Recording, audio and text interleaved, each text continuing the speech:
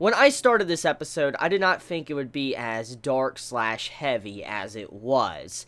And when I do take a moment to think about it, it makes sense now why Mr. Chocolate acts like he does. Why he has so much drive to change Gallahorn, restructure it because of how corrupt it is. Now it makes sense, because for you to have that type of motive/drive, something had to have happened in your childhood. Something really have had to fucked you up, and we get that revealed this episode. So, Mr. Choco, he was on the street in the early stages of his life. He was abandoned on the street and all that, having to fend for himself, and eventually this rich dude came up, noticed him, and the whole reason why this rich dude decided to pick up, Mr. Choco off the street was because he had blonde hair. Because if you look in the flashback we get in this episode with his backstory, there's a bunch of kids that look very similar to him that have blonde hair. And then there's a certain scene where you see Mr. Chocolate, he's in the bed, and you see how he has these bruises all over his back and body, and you see how he's like completely naked, and then you see this dude in the bed. From what I can gather, I'm just going to assume that this dude was gathering all of these children because, for one, they were orphans, but also, number two, he had a certain fetish probably for blonde-haired boys, and that's what we saw. He thought probably, Choco was the best of them all, and he pretty much favored him, and so eventually, after everything was said and done, that's what caused, him to get up into his status and what he became now in the series. So his backstory, it's implied that he was raped. That's kind of dark. That's pretty fucking dark, I gotta admit. And, I mean, just to think about, like, why he acts like he does now, it makes sense. Because he doesn't want to feel powerless anymore. He wants to change everything. And it makes sense now, because if you're having something like that happen to you when you're a kid or growing up and you're getting raped like that, most likely you're not going to want to feel like that ever again. I mean, that's a given. So the reason why he's doing these things, why he's gone so far in the series these past 2 seasons, is thanks to his upbringing. So, damn, just the characterization he got in this episode, just like, whoa. Vidar is revealed to actually be Golly Golly, which we kind of already guessed this. I mean, the voice actor, to the way he was acting towards, Choco, it was just kind of obvious who it was, and there was already theories circulating that, Iron was connected to him in some way, maybe a part of his suit, a part of his Gundam frame, something like that. We all kind of already speculated and guessed what he might be, or who he might be,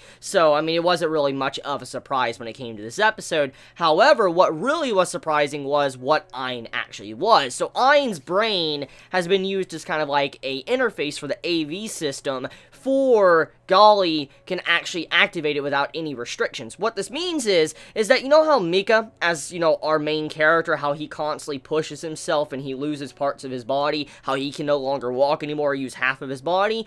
Well, Vidar, Golly, he's no longer restricted by that. Even though he has the AV system, even though he's using it and he's surpassing his body's limits, he is not overloading his brain. He's not fucking himself over and gonna make it to where he becomes unable to move once he leaves the Gundam frame. And so he has no restrictions. So that means that this man is way above Mika in terms of not being restricted by anything, because this man could go all out, go completely crazy, and he won't have to worry about his body, being fucked up once he is done. And Mika, he has to push himself to the point to where he loses all functions of his body. So that's interesting. I love how this was kind of dived into with this episode, and how it was revealed that, Vidar, he actually now has no restrictions, which kind of levels the playing field, honestly, when, he goes up against Mika or any other character now, because he can go all out without any restrictions, because Ein is there. His brain is being used instead of actually, Golly's brain. His is not being used, but it's actually Ein. So, yeah, kind of unfair, if I want to be honest here. I mean, it's a little bit unfair for poor Mika. I mean, this man's gotten fucked over constantly by the AV system since Season 1 and Season 2, and now you see this, you're like, damn, that's kind of fucked. Anyways, though, let's talk about the situation with Mr. Choco and how he also has the AV system. That right there, it's honestly surprising slash not surprising. And what's really cool about it is that he actually has been studying the AV system, and he's been doing his own little, you know, I guess experiments with it before he can actually use it for himself. And so I'm going to assume he's been using, you know, Iron the entire time throughout the first season, all that he's been watching what Tekadon's been doing to kind of change around the AV system before he can use it properly and eventually pilot Bael, the Gundam frame. Now, speaking of that, I just gotta say, I love that fucking name. I love Bael. I love that name. I love that demon name because I've heard this demon name in other games I've played, like Diablo. If you've ever played, you know, the game Diablo, you most likely know who Bael is. I just love Bael. I love the way it sounds, and just hearing, like, a Gundam frame being called Bael of all things, I'm like, damn, that's fucking badass. It's just such a badass name. And I do know all the Gundam frames are named after devils and stuff, like Barbados and all that, and now Bael and stuff. I know that majority of the Gundams are named after, you know, well-known demons in mythology.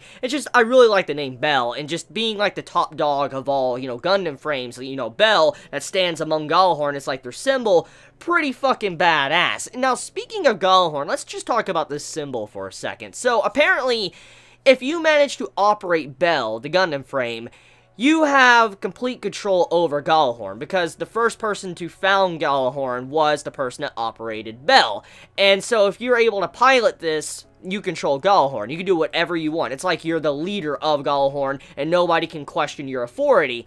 And with this, we now know that apparently Gjallarhorn never decided to try the AV system at all. And I mean, it does make sense when you think about it, because remember, Gjallarhorn had a very big prejudice towards the AV system. Like, they didn't like, you know, well, what Tekadon was. They don't like how, you know, they manipulate and alter their body. We saw this through Gali, how Gali, you know, manipulated his body, and also how, you know, now we saw Ainz in the past as well. We know because of the change in his body, many of Gjallarhorn thought that was disgusting, disgraceful, something you shouldn't do at all. And so it makes sense why maybe none of Gjallarhorn was ever able to pilot, you know, Bael, is because none of them ever had the AV system in the first place. Because if you had an AV system, that means you might be able to activate it right off the bat. But since nobody really believed in having the AV system because they thought it was like some form of demon attachment to your body, that is why nobody could ever pilot it. So, thanks to their incompetence is why this is all happening. Thanks to him jumping in it and their incompetence, this is why all this is going down. Now, I do like the motives of, you know, Mr. Choco. I do. I mean, it's understandable why he's acting like he is. And it's understandable now why he wants authority, power, and why he, you know, respects, you know, brute force as well. Now I understand. And I think it's very clear now why he's been acting like he has since the first season of, you know, Gundam Iron-Blooded Orphans. So it's really building up to be an epic arc of the series right now. I don't know if this is going to be the final arc of Gundam Season 2, because when I think about it, there's like, isn't this going to be a 25 episode series, or is it going to... I think it has like 7 episodes left or so, somewhere around in there. Yeah, I think it's going to be around like 7 or 6 episodes left. And so if that is the case, that would mean that, you know, we might have room for another arc after this one. Because judging by how we've seen from Gundam so far, when it comes to arcs, we have maybe like 3 or 4 episodes focused on a central arc, and then we focus on another arc. And so if we have like 7 episodes left, that means we'll have like maybe 4 episodes focusing around this, what's going on right now, and then we'll go into like the last 3 episodes are kind of like the, you know, final stretch of the series, maybe the epilogue or something, or how the world has changed, maybe something like that. So yeah, episode and this arc is looking really nice so far, and so far I'm really enjoying what I'm seeing in this episode, especially with, you know, how Gali is back and how he's, you know, calling out the Chocolate Man, how he's like saying, oh, this is what's wrong with you, how you don't really have any love in you, you don't respect it, only thing you respect is authority, power, and brute force. I really like that side of, you know, Vidar and how he's doing that in this episode. So yeah, let me know your thoughts in the comments below. You all have a wonderful day or night wherever you live. Please be safe. Chibi out.